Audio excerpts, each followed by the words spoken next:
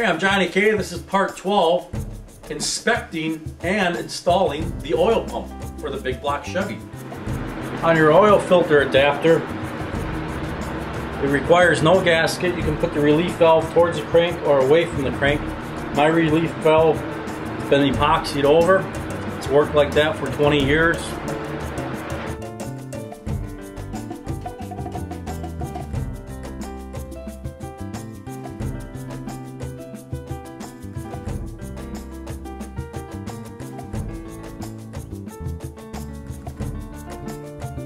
Anyway, you just put the oil filter adapter in. Just take your oil can, squirt some oil on the bolts.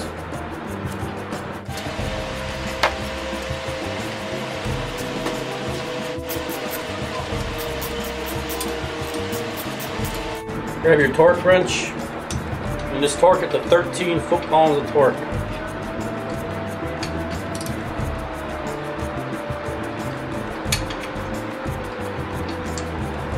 That's it, you're done.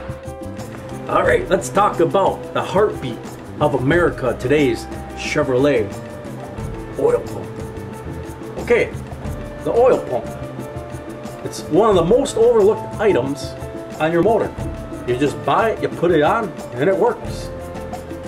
But I recommend, even if it's a brand new oil pump, take it all apart, inspect it, make sure the gears are okay, everything's copacetic. And I take some Joe Gibbs assembly grease, I put it all around the gears, stick the gears back in, I'll turn the shaft, I'll work that assembly grease all around the gears. Now what this does is this helps to prime the oil pump faster, and it gets oil flowing quicker throughout your engine.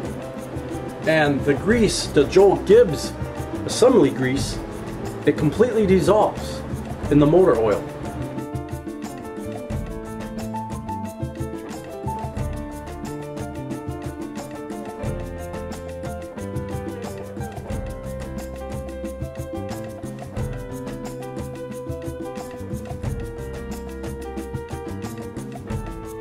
We won't put the cover on yet.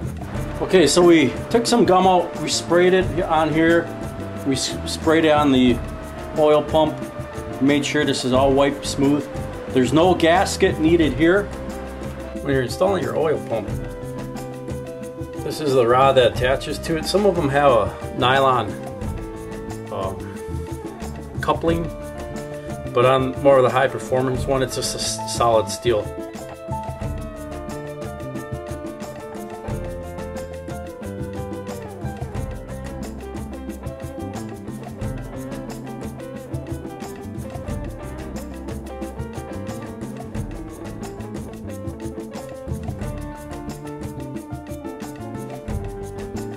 Now that you got your oil pump bolted onto your motor, we're going to stop, and we need to check out two things.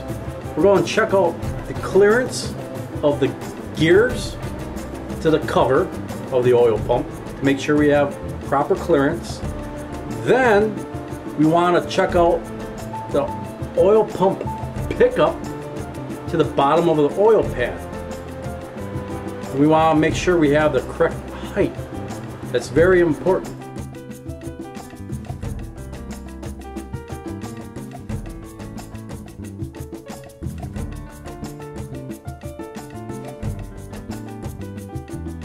Grab your straight edge, set it across there, grab your feeler gauge.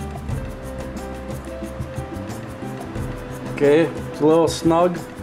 Move your feeler gauge all around your straight edge and feeler gauge. Kind of move it around just to see. Okay, I got a little drag on my feeler gauge as it goes in, comes out. I got 3 thousandths, 0.003.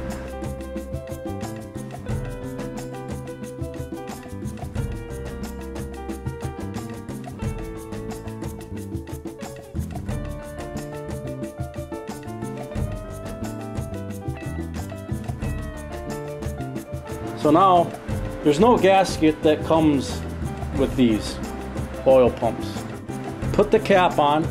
I like to use Loctite, the blue Loctite. Put a couple drops on the threads. And go ahead and put your bolts in with the Loctite on and torque it to about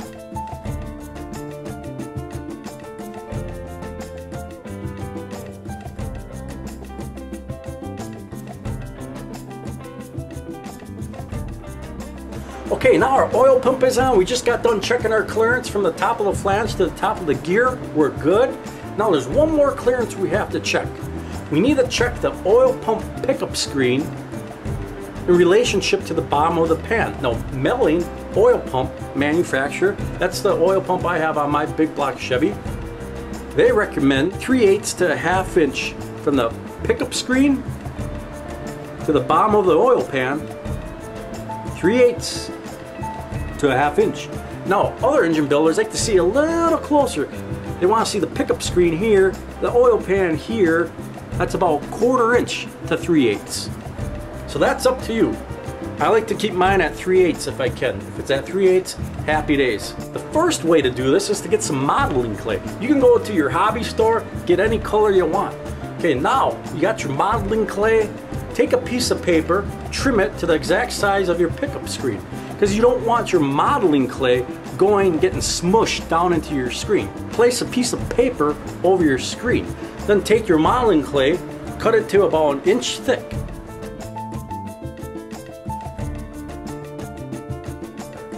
Then take your oil pan gaskets. You just need a side gaskets, no RTV. We're putting them on dry. Lay them on dry. Just set them on place.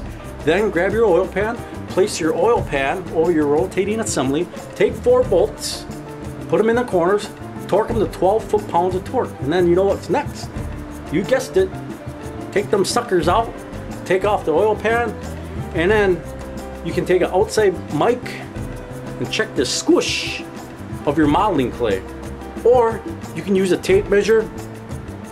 3/8, close enough. Since you have from 1/4 inch all the way to 1/2 inch, if it's somewhere in between there, cool.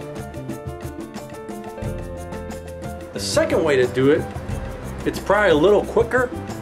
All what you need, your oil pan gasket just for one side. Take a magnetic torpedo level, place that on your oil pump pickup screen, get a straight edge, and just measure up from the oil pan gasket, have it sitting on there, push down tight, and read it to the bottom of the torpedo level. Whatever that says, write that number down.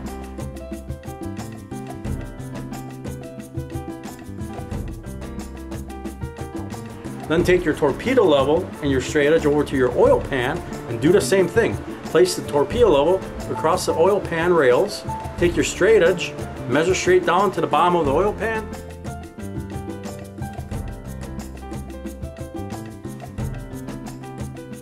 Take the 2 numbers, subtract them, bang, that's it, and you're done. So either method works. That's the oil pump lesson for today.